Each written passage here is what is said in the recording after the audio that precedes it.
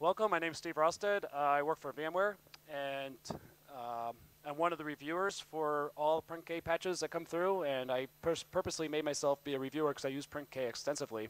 It's one of the things I actually use to debug ftrace with. And I wanted to be a reviewer so I could keep any crap out that I didn't want to think. And I always do my little selfie in front of everyone. Hi. Yeah, that was pretty good. Anyway, I have a lot of slides. As those that know me or seen my talks before, I usually sometimes make animation more than presentations. So first I'm going to start off with what is printk, and I'm assuming that most everyone here knows what printk is. I mean, okay, anyone not know what printk is? Okay, one hand went up. Everyone else is afraid because I just said everyone knows printk. So when I said no one knows, or it goes raise your hand if you don't, you're like, wait, everyone knows printk. I'm going to pretend I do too. So that's not really fair saying it that way. But printk is basically the printf of the kernel. And when I first started doing kernel development back in '98 for my master's, well, actually, I was going for my master's, and one of the projects was working in the kernel. And the people I was working with they said, how do we print to debug our code that we're modifying?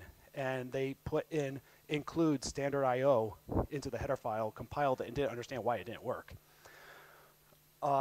Everything in the kernel is self-contained. All functions are written within the kernel. So there is no libc.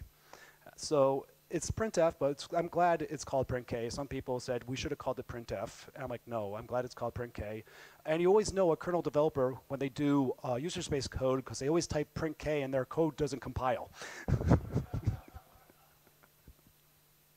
So basically, printk is a pretty obviously thing. It's used to display information, show stack traces when your system crashes and panics. I went back and did a little archaeology, or whatever you want to call it, into the Linux kernel history. And I downloaded Linux 1.0, and I said, what does printk look like there? And it's actually not much different than it does today. First thing that happens is you copy if interrupts are on or off. You save, that's that first save flags means, are interrupts enabled? Then clear, you save it into flags variable, and then you clear interrupts. You then, this is actually familiar code. You've probably seen this in user space. By the way, the vsprintf is implemented in the kernel. There's no library there. The va start is kind of a compiler thing, so it doesn't need to be implemented. But the vsprintf has to be implemented. And it's kind of strange because you look at the buff +3. And I love this comment, true quality assurance. So then we go through this loop, starting with buff +3, strange, and we go into buff end. And then we signed our message. The message we're going to print is going to equal to P. And then we check this thing called a message level. What's this message level? But if you notice, it starts off at -1. So if message level is less than 0, that means this is the first iteration of this loop where we check message level. And we check to see for this, is this thing that just was passed to printk start with a less than sign, followed by with some number between 0 and 7, followed by a greater than sign. If that's false, we do this, we create in that -3, which is why we have the +3. We now do a -3, and we write in the less than sign, default message log level -1 plus :0 to get an actual number in there, and put a greater than sign. Otherwise, we just have the message jump over the 3 characters that has that message level. And then we say, okay, now P will now equal, P1 equals some number from 0 to 7. So we save that in our message level. So when the loop comes around, we know what to do. This is the second half of printk. It's not that big of a function. I mean, I have the full printk function from version 1.0 in 2 slides. Again, we're going to start where P left off and go to the end. And then we would look at the, with this little thing, is the ring buffer. Log buff is the ring buffer within the kernel in 1.0. And we did the old, add the start plus the size and it to a mask, which has to be, of course, power of 2. And when we copy whatever P is pointing to into that. And we keep looping around. Here's a little logic that does those normal ring buffers that you learned in school, how to do if you have a fixed size array and you want to spin around. You do the increments of the start pointer and the size. And now if we hit a new line, we're going to break out of this loop because our message is done. We only do one message per line. Now here's where that message level came from. We look at the message level and we look at the console log level, which is something that the user space has given us, saying this is how much we want to print, and I'll talk about this later. And if it's less than this user space number, and there's actually a print function that will do something with this, those two have to be true, then we're going to go ahead and call this code. The temp records whatever is after that /n, or if it's 0, so we're, the log buffer, we're expecting the buffer here. There might actually be an off by 1 bug here. I didn't really look into it. But it expects that we're at the end of our string, and we're going to look at the 1 plus one character forward, and if that character, or what's it called? We're going to save that character because we're going to put in a null terminating character. So we could call this console print function that hopefully exists. No, it does exist now. It's not null. And we'll pass the message to it. And the message will end with the null character, so it prints properly. And now here, and then we put it back, the character that we swapped out with the null character. Now at this point here, we check to see if it's a /n, because if it is a /n, we know we broke out of the loop without hitting an end of line. We actually broke out because of /n, which means there might be another message behind it. So we set message level back to -1 and repeat the process. After that loop is finally done and we're done with all our messages, we do this wake up of a task. That's a log wait. So printk basically does everything right from there that's done is somewhat the same of what we do today. It has log levels. It has a fixed size ring buffer. It sends to some console. And it wakes up some user space task if it's waiting on information that the kernel wants to print. The log levels, which were from back then to today, they're still from 0 to 7. The lower the number, the more likely it will print. In fact, kern emerge will always print. There's code to make sure that the log level is never less than 1. So the lowest log level you could put is 1. So it goes from 1 to 8. If you put in 8, that means print everything. If you put in 1, it means just print when the system basically crashes. So you can set this variable number on the kernel command line, and there's also what's it called? The kernel command line, or syscontrol, I believe, or proc file system somewhere. Log levels are usually when in the kernel. If you look at the kernel, you'll see something like printk parenthesis kern warning followed by some sort of string, and that kern warning is defined of like right there would be :4. If you were to compile or run this preprocessor on your code, but when you put in printk with the kern warning on it, the old way would show you with the less than sign, the -4, the greater than sign, followed by some string, which is why you saw that weird, strange code in printk. You don't have to put that in there. Remember back in the printk, back here, maybe I shouldn't have gone back there, but let me see here. You'll see that it adds that default log message. So if you leave it off, that default message will be your log level that you have at that time. Told you I have a lot of slides. The new way is they don't do the less than sign. They use one character, which is nice. It's just, hex character 1. So it's not printable. So it could now get defined by a single compare to check to say, hey, this has a log level. If it's not there, it's a message. So the ring buffer in the printk, it's a fixed size. You could change the size on boot up with the kernel command line with log buff length. It's been recently changed, not recently, but it's been changed since 1.0 from that simple ring buffer thing to a more complex, actually passing in binary messages and such. And now they contain a timestamp. The log level is actually stored as a binary thing inside the printk ring buffer today as a message. It has some metadata that you can add to it, and then the data string that you want to attach to it. Today it's protected by spin locks, so you can't call it from an NMI.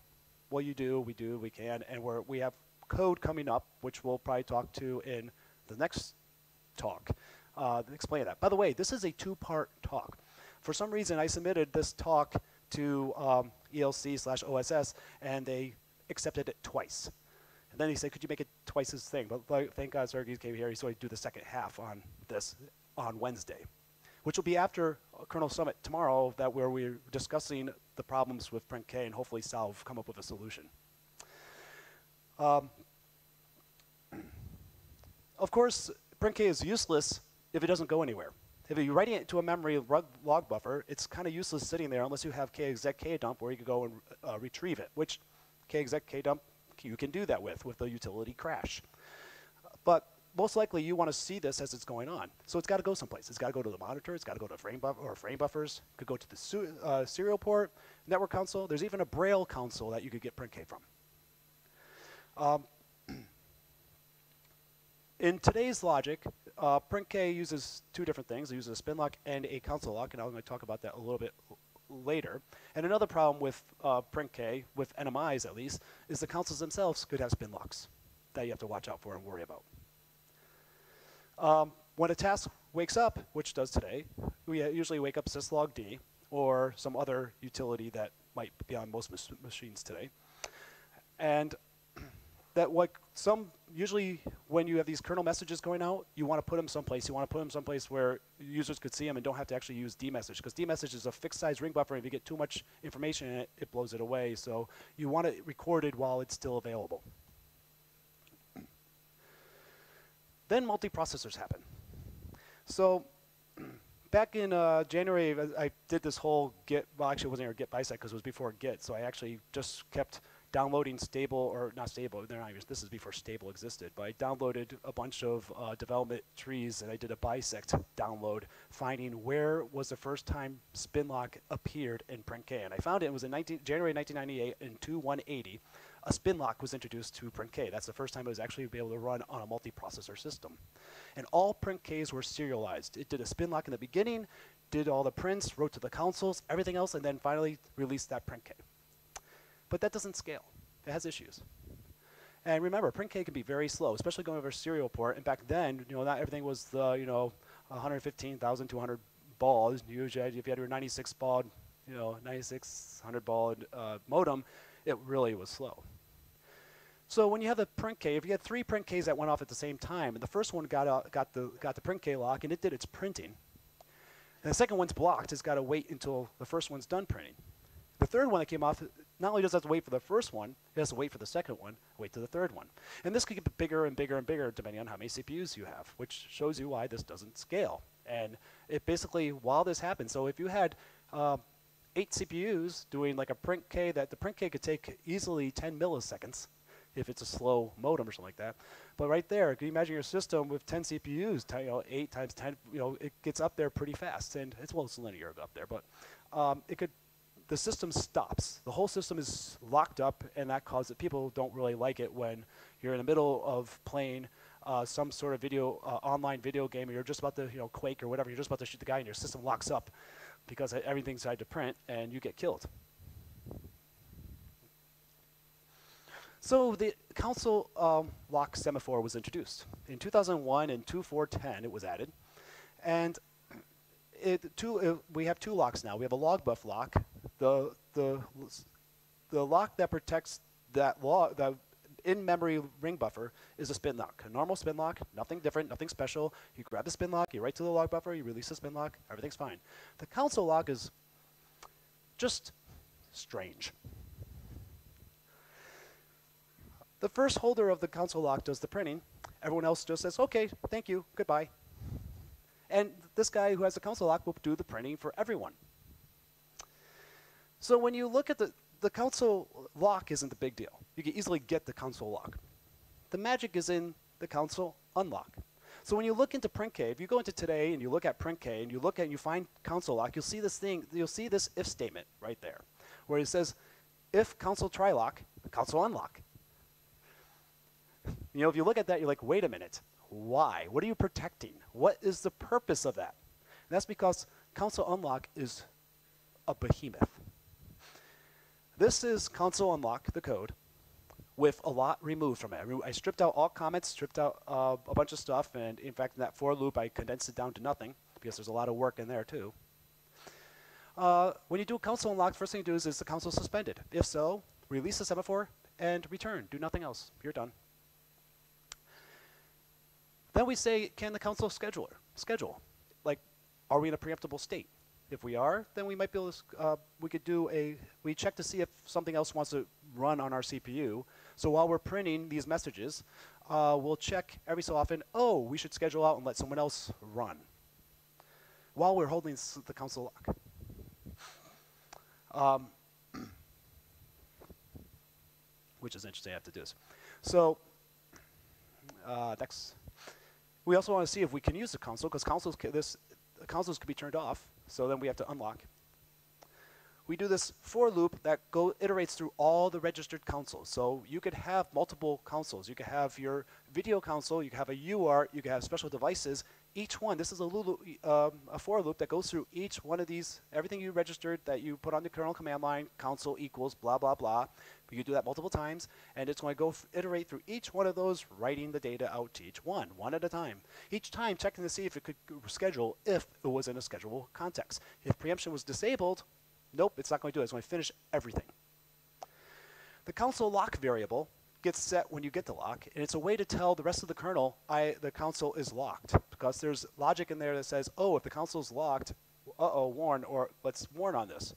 That's usually, if you do a search for this, you'll find it like in the frame buffer code and such, which is another big mess that I'm not going to talk about. That's a full story in itself. This exclusive console was something I just discovered, well, today. I'll talk about that later. Now, finally, you unlock the log buff, because we had the log buff held on for when we were doing the some work, and then we console and then grab the log buff, and then we check to see if this is this magic that says, hey, someone wrote code. So, because we could, we do this retry, which is look at the console sequence and see if there's something new there. Well, we do this after we release the console lock. And then if you notice below there, that other red thing is I say, okay, if retry is set, we try to grab the console lock. If we fail to grab the console lock, we know someone else did, and they'll do this work. But no, if we're the lucky one that gets the console lock again, that means that someone wrote more data, and we go back and said, oh, you're the one, so you fill it up. And then eventually we're going to wake up whatever's waiting and to read the console data. So today, instead of having the whole system locked up, we just lock up one CPU. And if you have, say, 180 CPUs, and you have a driver that just loves to tell everyone that, hey, did a timer and said, hey, I'm alive, like I keep alive something, or there's some really drivers that seem to like to tell everyone something. So it wants to be known. It wants to be loved. Yes, a millennial driver. Hey, my kids are millennials. So I can kind of agree with that. No. So the first guy comes in, does the write. The lucky one that gets the console. Okay, remember, with the write log in that kind of turquoise-ish, whatever color, I don't know what you want to call that. That's where the log buff is held. It's a spin lock, so no one can do it at the same time. So it's only that's serialized. That's fine. But when you get the console try lock, you keep running, and you print your stuff. Well, on task 2 on another CPU comes in, does a write log, and so you're like, oh, we got more data. I'm going to write this guy's out. Task 3 comes in, does some more data. Oh, got more data. Go right. Task 2 comes back. Oh, I want to do another printk. So you see, this could go back on, and that printk latency is unbounded. It could go forever. And this could happen inside an interrupt. This could happen with interrupts disabled, with preemption disabled. So a CPU is now hard locked, live locked. It's not a deadlock, it's a live lock. It's running, it's doing work, but it's not doing anything else but being the servant for all the other CPUs. And what happens is you could have a watchdog timer go off saying, hey, interrupts haven't gone on the CPU in like seconds. This CPU is locked up hard. Do a panic. And what does a panic do? Cause printk.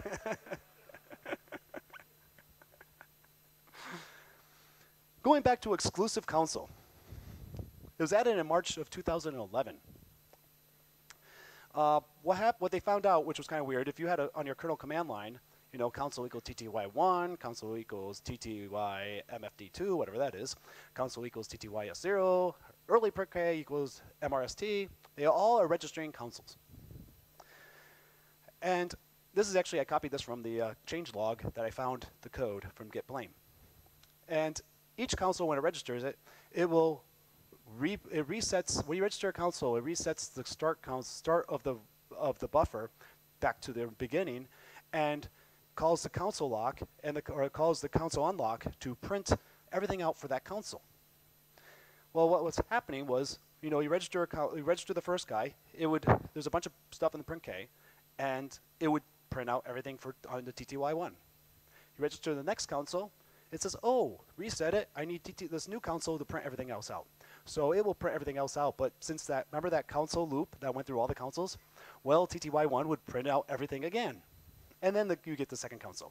The third register comes in, or your TTYS0 comes in, and it says, oh, we have to register another one. Let's reset it, and let's call TTY1 again. Now everything, and console 3. And then the early printk would come in. So TTY1 just printed everything out 4 times. So the solution was to make this exclusive console set. So when you register the console, you put down exclusive console, and you say equal to the console you have. So in that loop that you're going through, the exclusive console, when you do the prints, it was in there. It said, if I'm not the exclusive console, skip me. Don't print me out. We're going to be the one. But in 2012 of May, which isn't that much further away from when this was added, this is where we went from a ring buffer type of, a normal simple memory ring buffer, to that message layout, because journal D needed some more information, needed more power on how to read from the kernel buffer. So it needed more metadata, needed messages. So it was rewritten, and the code there, the registering of a console, no longer reset everything back. So this exclusive console, so when you register something, there's a race here now. So if you register something now, and printks are happening, and then you jump into the printk unlock, only the exclusive console, the one that just was registered, would print anything. All the other consoles will miss that printk. But I'm looking at it, the code, it's obsolete. It shouldn't be there. Why is it still there? Because no one noticed it was obsolete until I did this presentation and was reviewing the slides. So I went through and I went, what's this for? I'm like, oh, God.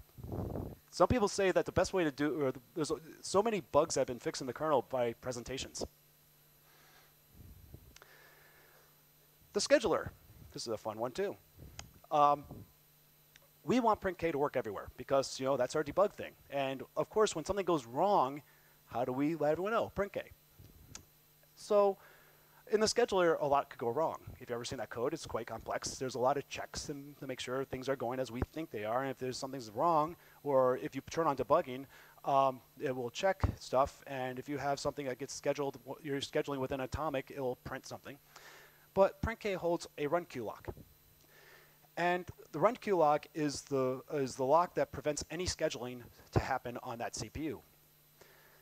And obviously it needs to do that because the scheduler needs to look at tasks and doesn't want people to add new tasks to the CPU when it determines what tasks to run next. So the run queue lock is very important. It's also to protect, like I said, you don't want to add new tasks to the scheduler if you're about to do the schedule. So you can't do a wake up. The problem is, console unlock, remember, it's a semaphore.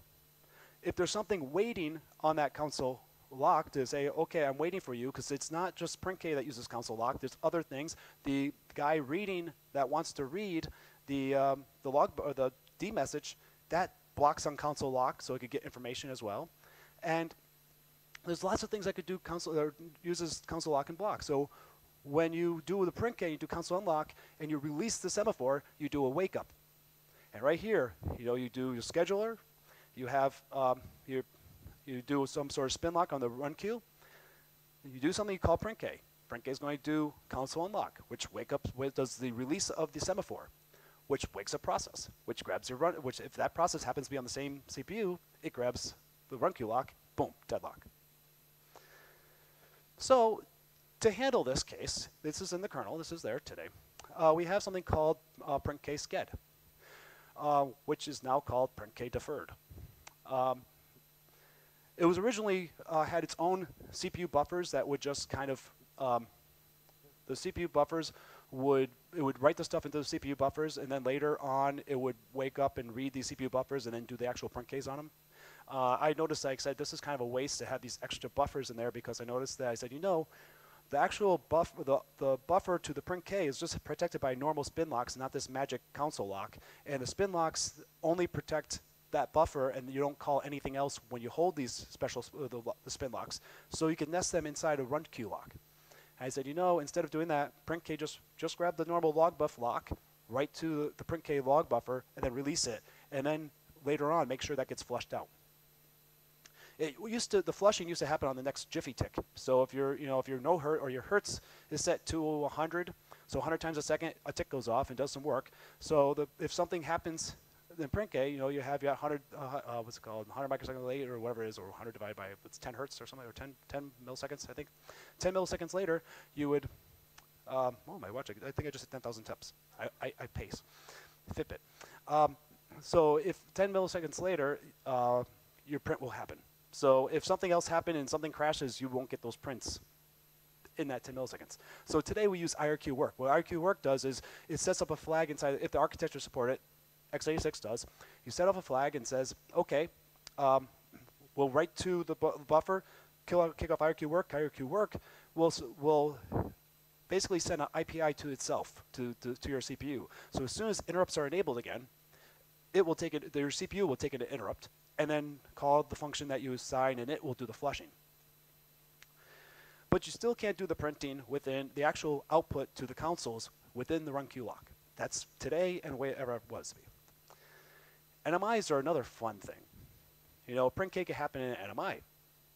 And it used to be, it was a crapshoot. We had control M or L, or sys request key M or L, I can't remember which. What? L. Sys request L. That's M is memory.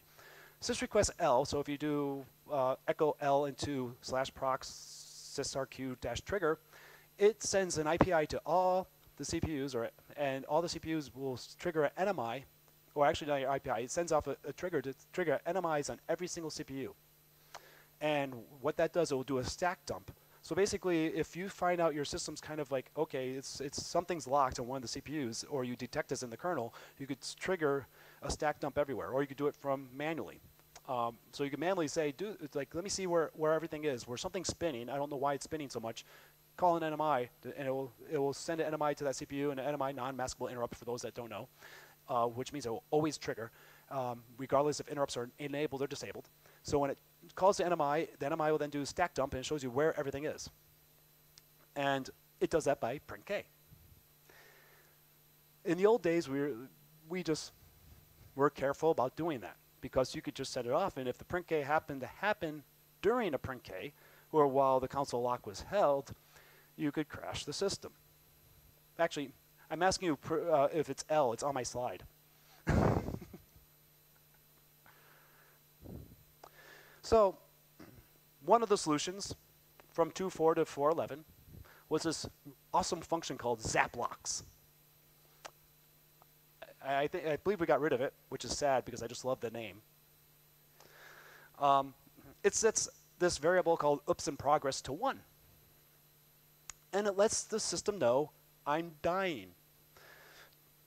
So don't worry about deadlocks. Don't worry about being consistent. Just get the information out why I'm dying.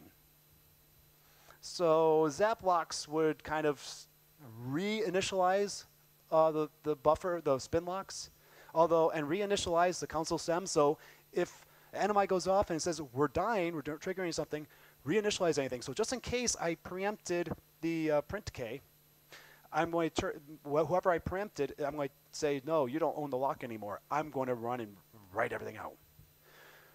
It works great, except it's not aware of the console locks. So if it happened to happen during one of the console spin locks, you're screwed anyway. Again, a crapshoot. So to handle the one situation where we use sysrequest L, I took the seek buffer that's used by trace ftrace, and also used kind of like seek printing. It's a way to pass a bunch of data from function to function, or like string data. So you could do like a printf or something, and then pass it off to the next guy. They could do a printf, and you could attach a lot of information. Like this is how trace events work. So I decided, no, if I make this, I could probably use the NMI stuff. So if you do sysrequest_l, it will write. I've added a function pointer for printk to be able to switch per CPU. So when you did printk, it didn't actually call the printk code. It actually called a function, a per CPU function pointer that would jump to the printk code. Now I was able to enter or set away when I went to NMI saying I'm doing a dump. I'm going to switch it to this other function that's not going to write to the consoles, but it's going to write to the seek buffer. And at the end, after all the seek buffers are done, and when the NMI is done, it switches that per CPU pointer back to normal printf or printk. And I have some other guy in a nice, good context, knowing that I can't preempt the console holder. It will actually read all the NMI per CPU buffers and print it out nicely. So there's no more deadlocks. The way it worked was you do your sysrequest_l, sends all the triggers to NMIs, runs to seekbuff, and there. Then I had, like I said, save context for CPU. So that's your visual of that. Simple. Well, it doesn't solve normal NMI code, because NMI code that determines, oh, we're about to crash or something like that, we want that data out, and we don't have the luxury of a safe context per se. Sort of. So code is working on how to do that. So if you have a panic or warn on, or it's really still a crapshoot. So in 4.7, NMI vprintk was created. And what happened was when you turned into, or whenever you entered NMI, and there's functions, whenever you enter an NMI, there's a NMI enter code and there's an NMI exit code, it would call printk NMI. So the NMI entered would call printk NMI enter, and then the NMI exit would call printk NMI exit. And what that would do would switch that function pointer to be this NMI vprintk, which would do something different. And then when the NMI happened, it would write to the seek buffer, or actually they now changed the buffer. It used the seek buffer wasn't, they needed a little bit more flexibility than what the seek buffer did, so they added a little bit more lock or protection, I guess, atomic counters and stuff like that. So it changes, but it's basically same, exact same design, where it writes to a pre-allocated buffer. And at the end, on the exit, it switches it back, and will then send it off through IRQ work, so that when the NMI is done, it will get to a safe state where the NMI will, or the IRQ work will flush out all the NMIs. The problem is with this is if the system locks up hard, you don't get your data out. The NMI won't work. I played with this a little bit, and actually I found out was it would work mostly. There's a case, at least the latest stuff today, will work if there's one CPU still alive, and that one CPU could actually work. But if all CPUs log up or you're in a processor system, you're screwed. Then someone noticed, I think this is more Sergey's work, what about a printk within a printk, which can happen. Remember, we could do warn-ons anywhere. So, yes? Was it?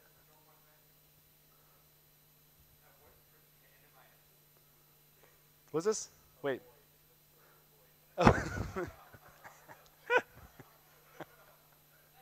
Freudian slip.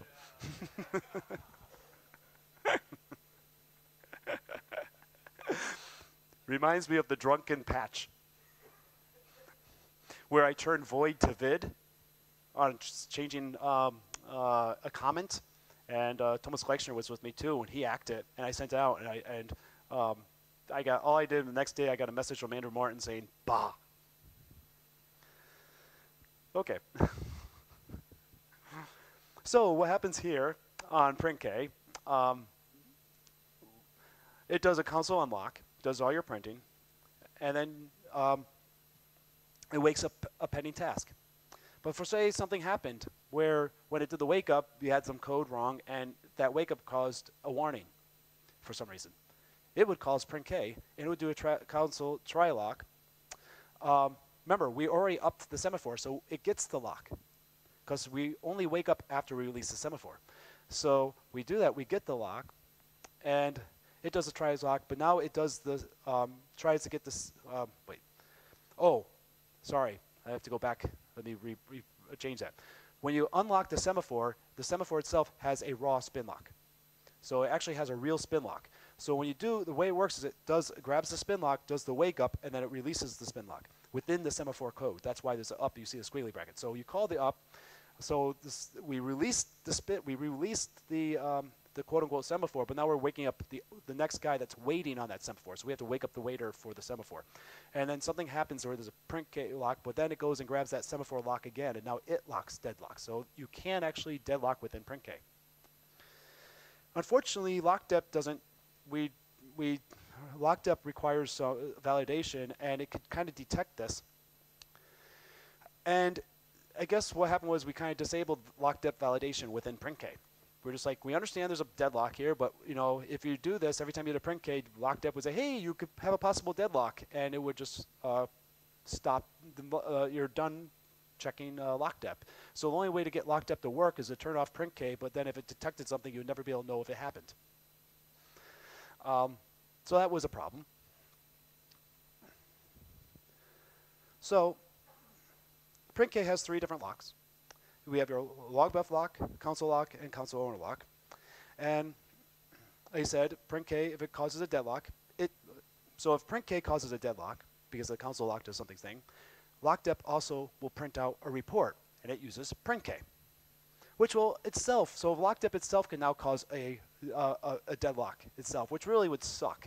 That your system would be running and would just die, lock up, and you enable printk or lockdep to figure out why it locked up, and then printk itself caused the deadlock, and then lockdep the lockdep would figure out that, ooh, there's a deadlock here, and it will print, and then it would lock your system up without ever telling you what the problem was, because it deadlocked before it could get the data out.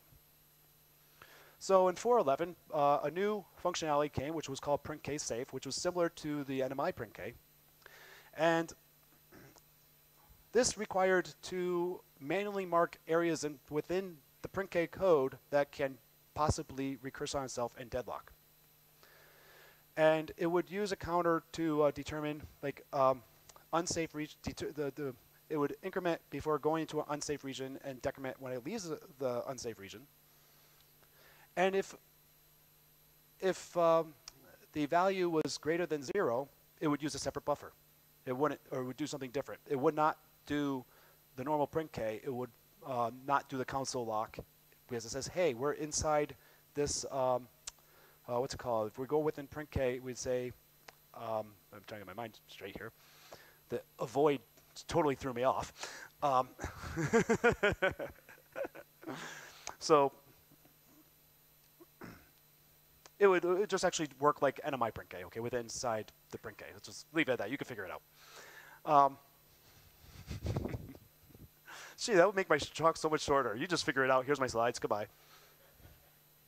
So printk was no longer a function pointer. I already said it was a function pointer that switched back and forth, but it turned into a single function as a multiplexer. It uses a per CPU context for flags of a counter, and that's what's used to determine what function should be used. And we had to make sure to prevent this log buff thing, so I guess I think it's done with whenever you had to grab this log buff spin lock, because that could cause one of the deadlocks. You increment, you had to use the printk safe, and then decrement it outside the log buff lock this way. That's right, because you need to do that for NMIs as well. And now the NMI code, we don't use the vprint NMI or the NMI printk anymore.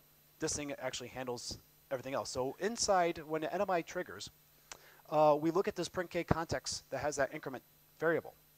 And if we mask it against the counter, and if it's set, that means we're in a location where logbuff can lock up.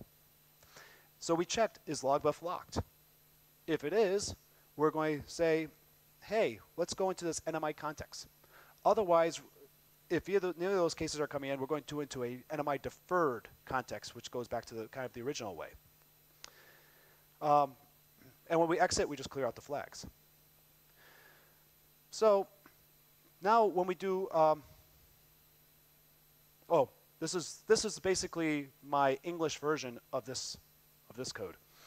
I forgot I did this.